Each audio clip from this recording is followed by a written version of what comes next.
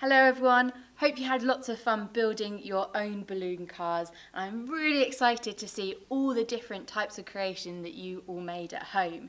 But for now, let's test my balloon cars. Now I've got two different types here. I've got one that I made with cardboard wheels, which I cut out myself, but I also made one that has some CD wheels as well, which are a bit more round, a bit bigger as well. So let's see which one goes further along my table.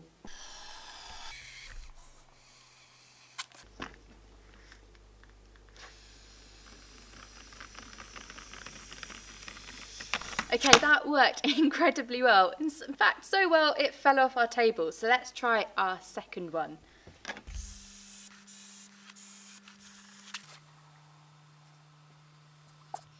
Okay, we didn't have so much success with our second car. In fact, it didn't move at all.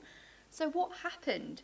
Well, as you can see on my second car, my wheels are actually a lot more wobbly, which meant that when I blew into my balloon and stored that energy that I was going to use to move my car, a lot of the energy actually went into trying to move my wheels in different ways and not into actually moving them forward.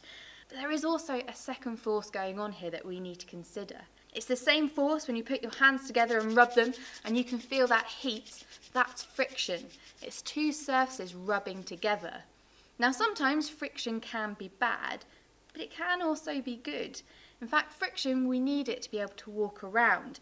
We need the friction to be able to grip onto my table here to move the car forward. Now, as you can see, my wheels on this car are a bit thicker. There's a bit more friction going on to grab it on. Whereas these wheels are incredibly thin, which means there isn't that much friction.